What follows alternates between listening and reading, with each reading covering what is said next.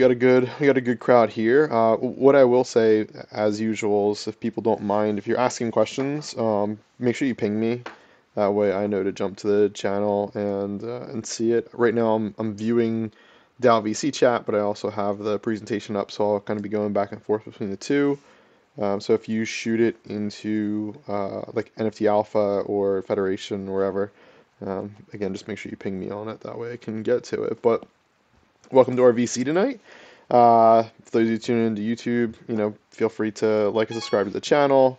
I have been, I wouldn't say avid, I've been keeping up to date on it. So I did post the last two voice chats yesterday on YouTube. So if you didn't have a chance to go check them out, feel free to go check them out. They don't get a crazy amount of view, but I think for the people that are looking for the content, I think it's definitely helpful to go back and kind of reference certain things. I probably should do a better job at jotting down. Maybe I could take the notes from the updates and throw that into like the description on top of all the other things that are in there. It might just be helpful from a trackings perspective if anybody's looking for something specific. Not sure. I'm not sure how much extra work to put into them if people are going to watch them or not. So hopefully what we put out there is decent for those that want it. Um, but yeah, without further ado, we can kind of jump into our VC this week. We obviously had one of the more fun updates, I'll say, within the ecosystem in a little minute. Although I guess a lot of our updates are pretty fun, but we did go out with our tier one TFFs. So I know I'm kind of going out of order on the slide, but I think that's the more eye-catching piece to it. So, of course, those of you guys that are in here should be familiar with the fact that you can upgrade your TFFs to Tier 1. Um, it does come with, of course, the art upgrade, similar attributes as they are for Famous Foxes, just in a pixelated version. So, and they're all done from Zeno. And it's quite fun too. A lot of people I've seen comments, um, you know, being surprised for like the level of detail that's able to be transferred from famous foxes to trans-dimensional foxes because it's not easy. These are, I believe, 34 by 34 pixels, so you really don't have a lot of room to work with. And there's just like a lot of detail in general in the foxes and the famous foxes. So I think like the tier two and the tier three, I'm very eager to see the renditions of those. Um, but they're super fun. People seem to love them. We had a bunch of upgrades happen on them. Of course, in anticipation for next weekend for missions, as we'll be introducing kind of the scalability to missions. So touch on that in the next slide here. But as far as traits go for TFFs, same prices as Famous Foxes. So trait unlocks for the tier ones are 10k a piece. For the tails, 10k as well, and for the background change color, it's 5,000 for each background color. The nice thing is, at least for all, three, technically four of these, you can preview them prior to purchasing. So if you go into your Fox profile and you scroll down to whatever TFF you want, excuse me, um, you can go ahead and select the tier one option top right hand corner, do the view for either the head or the outfit, and then you can do the background changes. You can go to the extras. You can do the tail. So super helpful to make up your decision as to what you would like to get.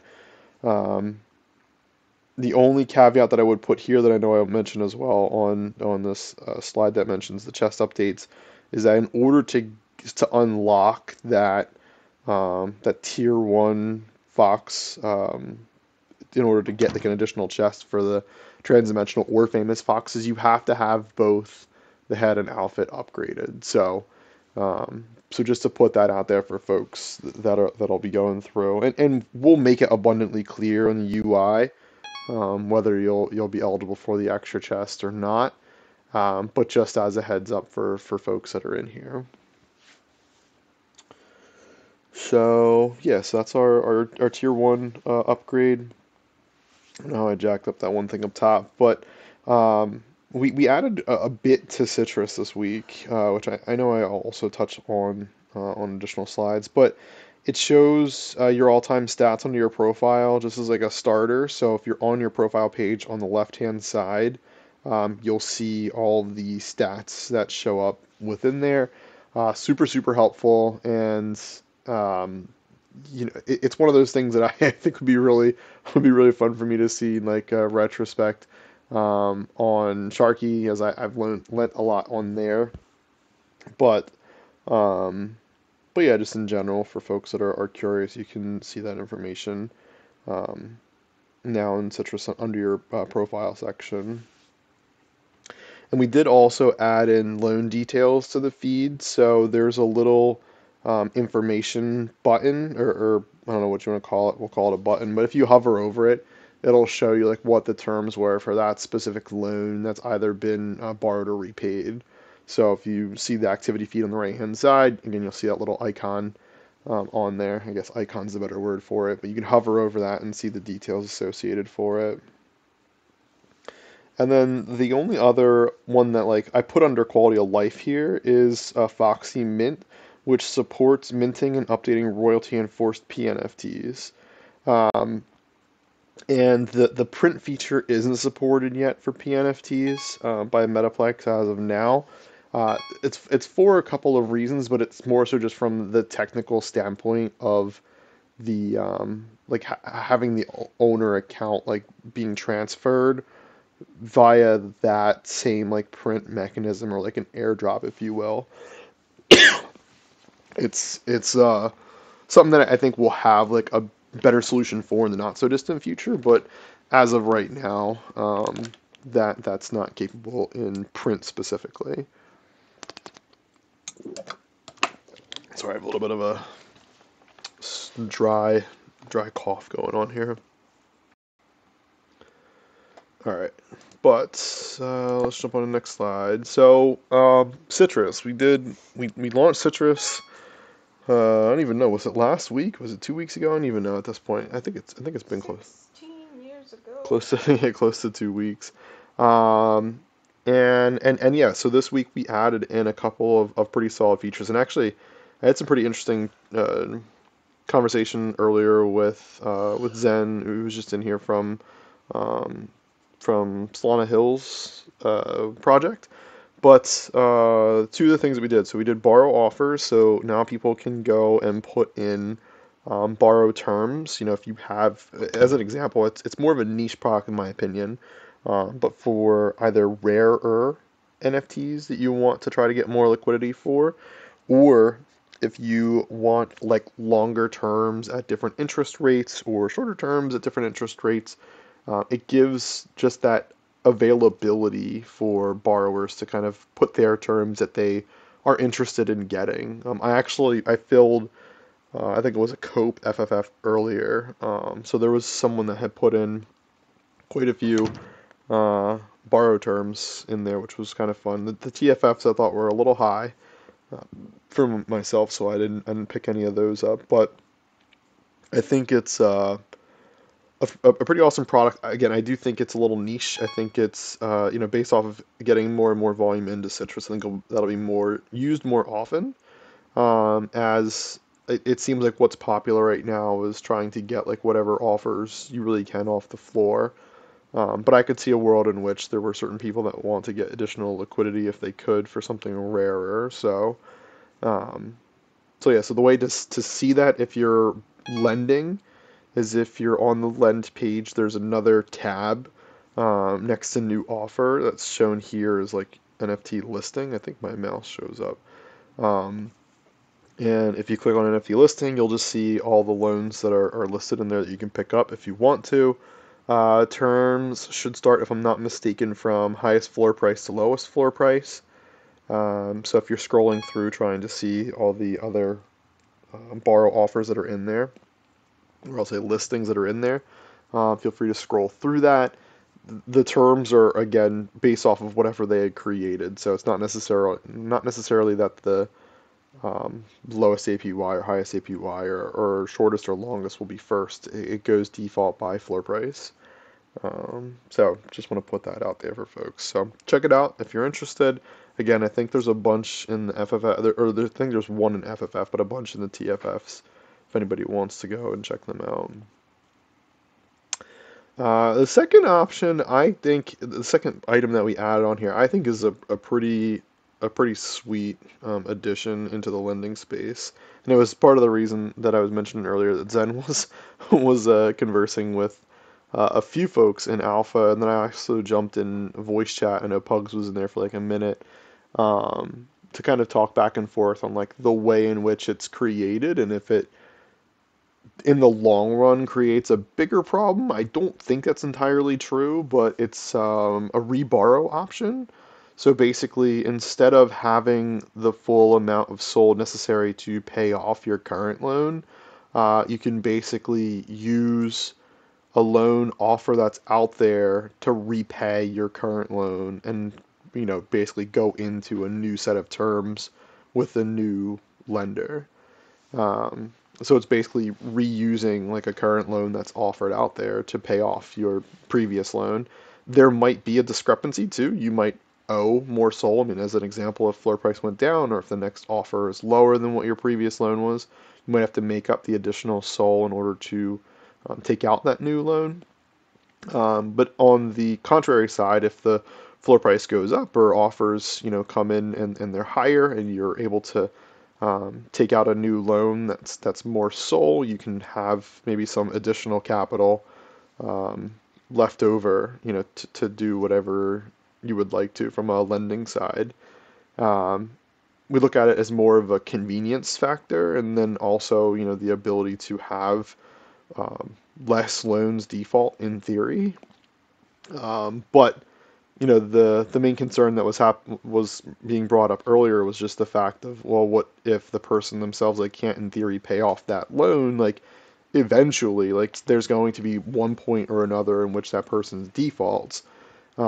Should the lender kind of know that based off of whoever's taking on their terms, and their suggestion was adding in a toggle button where you could either accept or not accept a reborrow. I don't know. I don't think it has to be that complicated, in my opinion. And if anybody else has comments or suggestions on it, I'm open to them. But I look at it as being again a convenience factor.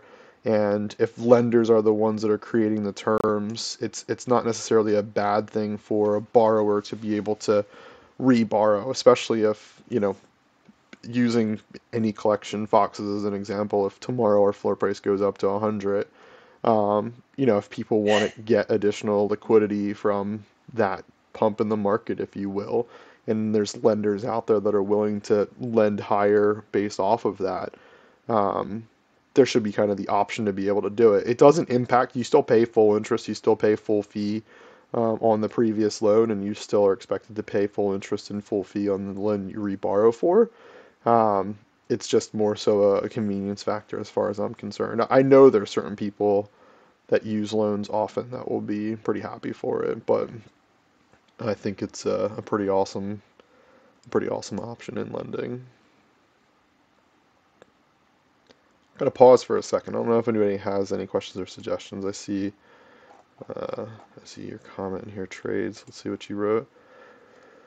Basically, just giving people the Water option. lens, water lens report to the principal's office. Waterlands, is he non optimized?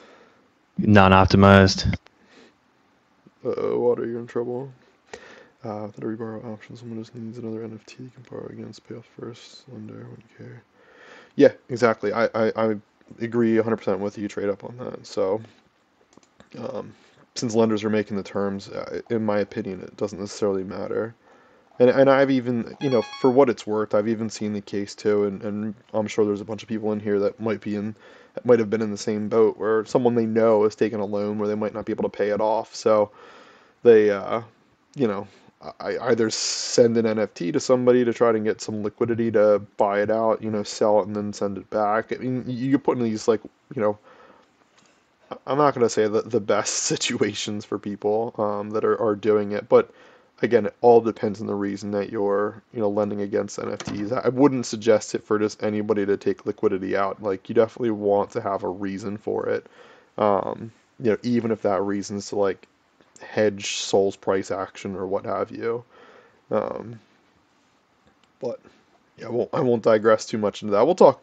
I know Pug was asking about it before, so I'll talk a little bit more about lending after VC wraps up. But again, just to kind of give my opinions and insights from things that I've messed around on, if anybody's interested in sticking around for that. All right, cool. Excuse me. Drink more water. I know I'm dying here. All right. Last slide I have here. Let's talk about missions. So, missions this week, very straightforward. I will apologize to those of you that are spot on at 11 o'clock. I know there was a couple of minute delay for getting the Giga Fame missions up, um, primarily because there was a slight issue with that. I'm gonna mute you real quick, Chili. But yeah, there was just a slight issue with us getting those ones launched for Foxes being able to go out on them.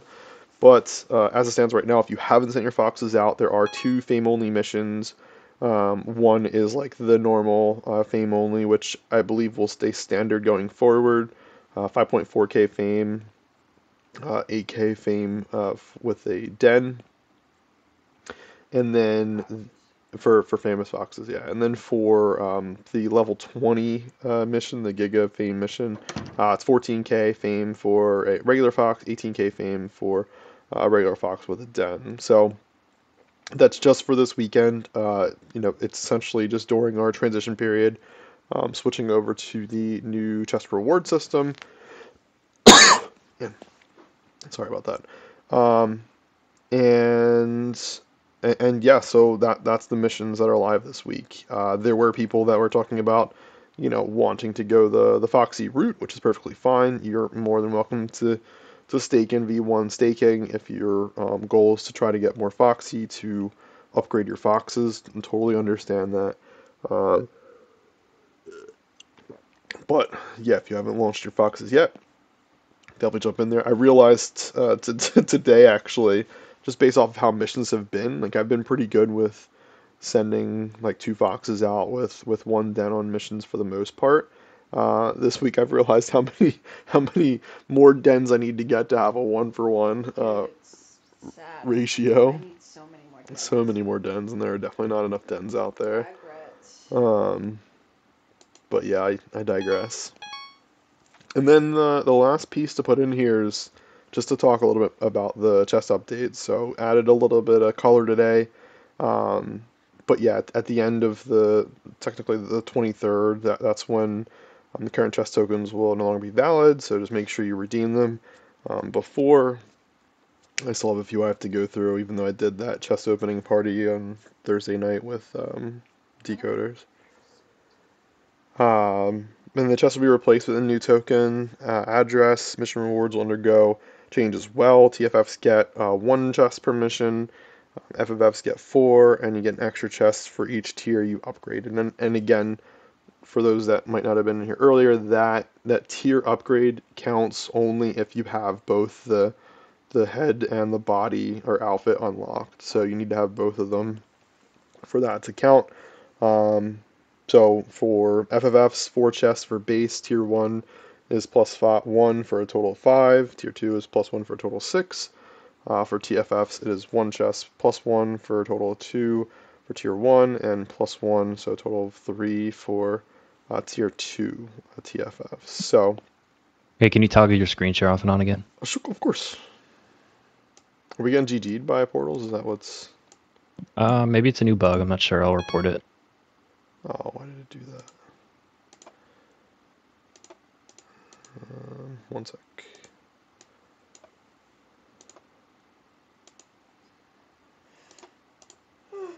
Alright. I'm back. The good thing is like that's just me wrapping up here, so I'll kind of take a breather. I'll see if there are questions. Let's see in here. Goblin. I thought TFFs were getting like the 14 and 18K fame too. Yeah, You bring up a good point, Goblin. That's one thing I have to talk with Dev about to figure out like the better strategy for Fame going forward for TFFs. In the current model, it would like I don't know if the main goal in theory would be to make it so like TFFs can't transfer to FFFs like just because of like the price discrepancy, and then if you basically stack the same amount of fame on top of it, would make them a little bit more OP from like a fame generating standpoint, or if that's just kind of like baked in like the gamification model. If we do go from the route of having reduced fame for TFFs to an even amount of fame with FFFs. Add a bigger penalty. Yeah, it's true. We could add a bigger penalty if it's being transferred like between species. That could even be true too for FFF to TFF. So that'd be something that I have to consider as well. But yeah, I let me talk with Dev to figure out a better fame strategy for it going forward. Chest opportunity party, chest opening party, jumping friend stream after this VC. Okay, are you gonna open all 419 tonight? Trade up. It's a lot. Depends on how long it takes. Yeah, I'm 6 at a I'd time. be really curious. I mean, I'm definitely interested in popping on to at least watch, so or whatever, a little bit of time. I'll copy that link and I'll put it in here as like an actual link for people. All right, there you go. And then Goblin said, I thought the fame only was to help rise up TFFs to get them ready for tier 1 upgrades, not necessarily for FFS. Yeah, it's both actually. So the Giga Fame upgrades, it's not only just for TFFs, but yeah, it really is for those that are newer to the ecosystem to also have a chance at bumping up their fame as well. So I would say a mix of the two.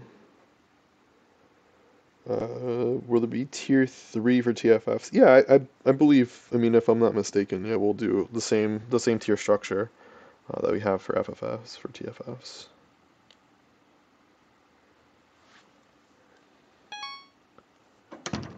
Yeah, no, I think that'll be a good structure for a trade. I think, I mean, and logging the results too is pretty key. I'm curious to see what you end up getting because you've got a pretty solid sample size there. Let's see. I got a question in Federation. Newbie question. Should I prioritize Foxy over Fame right now if over level 40 TFF in regards to obtaining tier 1 upgrade? Yeah, it's I don't know. I mean I know Goblin had commented on it. If you're over 40 and focus on getting tier 1 unlocks. Yeah, it's really up to you guys as individuals. I guess like longer term, would spend Foxy on Fame to get like higher levels on that Fox? If so, what would that trade-off be? What level kind of is like your main goal to get to and all that kind of fun stuff. So I'd say it's a little complicated. I mean, I think in the short term, yeah, probably to get the additional chests, it might make sense to get more Foxy. But the Fame trade-off, I mean, is actually quite massive. I think if you, especially for a TFF, because I don't have the numbers in front of me, but just as an example, I mean, if you were to compare a TFF for 6 days, getting 150 Foxy, so it's the equivalent of like 450 Fame. So I don't know. I think the Giga Fame is, in my opinion, significantly worth it in comparison, but that's me. Because I don't even know how much 150 Foxy is right now. You probably could buy that for like nothing. Not that you want to do that, but let's see.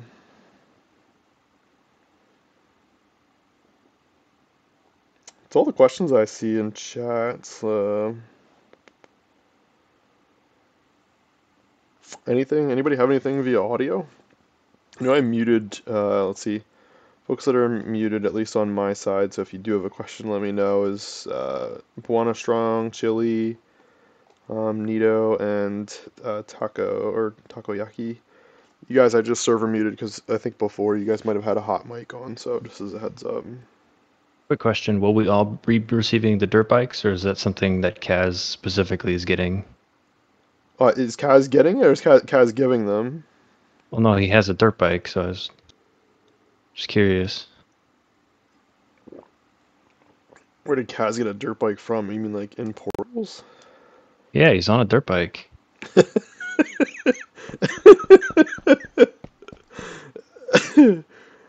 It sounds like one of those perks for being top 3 in the leaderboard. Oh, okay, gotcha. So Poet probably has the same one then.